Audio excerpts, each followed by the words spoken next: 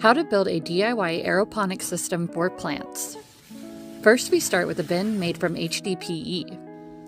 Next, we use a 2-inch hole saw to cut holes in the lid. Later, these will house our net cups. Once the holes are done, we clean up the edges using a deburring tool and wash the bins. After that, we place the bins onto the grow rack. We then add air stones inside, run the tubing, and connect them to an air pump. This pump will run 24/7. Next, we set up the misting device, attaching it to a water pump connected to a timer. This ensures the plant roots get misted with a fertilizer water mix throughout the day. And that's it! The simple DIY aeroponic system is how we've been growing a variety of greens indoors with minimal effort. You can find a link to the supplies in our bio, and be sure to watch out for more videos. DIY aeroponic system watering setup. A lot of people asked, and there are 2 ways to do it.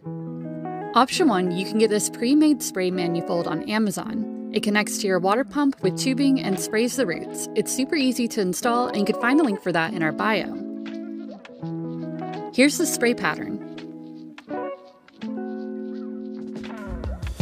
Option number 2, you can build your own using irrigation tubing and micro sprinkler heads commonly found at Lowe's and Home Depot. This lets you customize your mister setup, but it does take more time and effort, and I highly suggest having someone strong around because punching the holes in the tubing can be quite hard.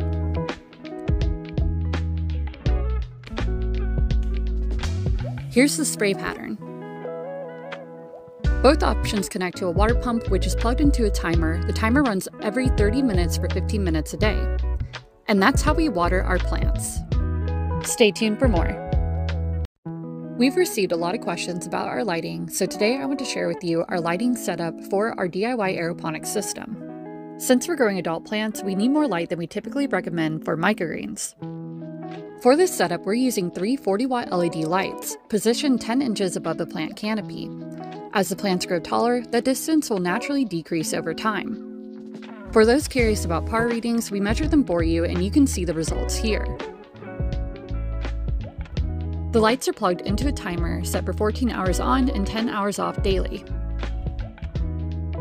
There's nothing fancy about these lights. They're LED shop lights with a daylight spectrum of around 6500K and a cover over the diodes. We start by adding water to a 5-gallon food-grade bucket. If we need more water, we simply repeat the process. This is the fertilizer mix we're using. For each 5-gallon bucket, we measure 12 grams of master blend, 7.5 grams of Epsom salt, and 12 grams of calcium nitrate. First, we add the master blend to the water and mix. Next, we add the Epsom salt and mix. Finally, we add the calcium nitrate and mix. Once everything is dissolved, we let it rest for a bit. After resting, we check the pH levels using a pH pen and adjust with pH down until we hit the 5.5-6.0 range. Once mixed, we carefully pour the fertilizer into the aeroponic system until the water level is just beneath the misters. And anytime we need to clean the water, this is what we use. We're planning on testing these fertilizers soon. It's time to open up these seeds and start some new plant starts for our aeroponic systems and hydroponic towers. We start by prepping the rock wall cubes by soaking them in some pH-balanced water. And then after they have soaked for a bit, it's time to plant up all of our seeds by placing them into the little holes on each one of the cubes. Usually we try to use 1 to 2 seeds per cube, that way in case some of them don't germinate, we do have a backup seed in each one of the holes. Now we place them on the shelf and wait for them to germinate. After they emerge just above the rock wall cube, we transfer them over to a separate tray. This is when we introduce fertilizer for the first time and place them under the light. If using a weaker light, we raise the tray to get it closer to it. After 1 to 2 weeks of light and feeding, the plants will be tall enough to move into the aeroponic system. We start by placing the plant into a 2-inch deep net cup. Next, we gently insert the plug around the stem. If needed, we cut the hole slightly bigger for a better fit. Finally, we place the plant into the aeroponic system where its roots will begin getting misted with the fertilizer water. Over time, both the roots and plant will continue to grow. And that's how we plant up our DIY aeroponic system. Supplies can be found through the link in our bio.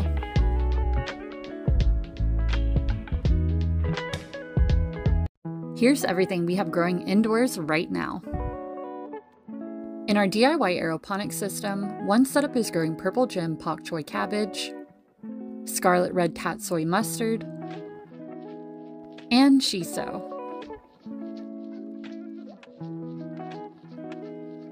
While the other is filled with Swiss chard. We also have a ton of basil that was transferred into soil from the Aeroponic system and towers during the last cleanout. Our hand-pollinated habanero peppers are thriving in this mini DWC system, and we even have these lettuce starts. We harvested a lot from our first aeroponic and vertical tower grows, and we're excited to see how this new batch turns out. Oh, and of course, we have plenty of microgreens too. In this video, we are sharing with you our pak choi and tatsoi harvest from our viral video How to Build a DIY Aeroponics System that received over 4 million views on Instagram. In part 1, we shared the DIY build for the system. Part 2, we covered the watering setup. Part 3, we went over the lighting. Part 4, we shared mixing fertilizer. Part 5 was seed starting. And in Part 6, we had given an update on the plants. And now it's been a few weeks and it's time to harvest our pak choi and tatsoi from the grow system. I start by cutting off the roots. Then I'll remove a lot of these bottom leaves and cut right at the base. Now I'll just repeat the process for each of the pak choi.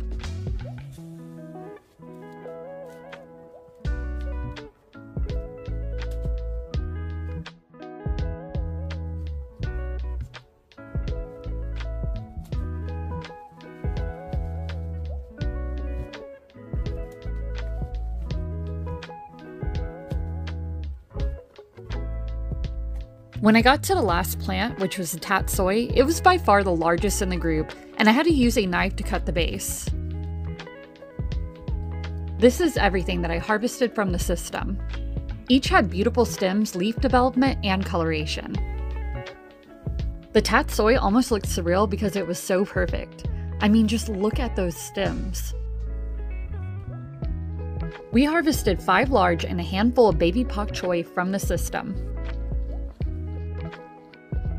And I was obsessed with the coloration on the red gem pak choi. And later that day, we enjoyed some of the pak choi for a stir fry. While I enjoyed growing the pak choi and tatsoi, I prefer growing Swiss chard, which grows faster and more abundantly in this system. How to build a DIY deep water culture system for plants. We start with a bin made from HDPE. Using a 2-inch hole saw, we cut spaced out holes in the lid. These holes will later house our net cups and the plants. Using a drill bit, we also drill a hole for the tubing. Once the holes are cut, we clean up the edges with a deburring tool and give the bin a good wash.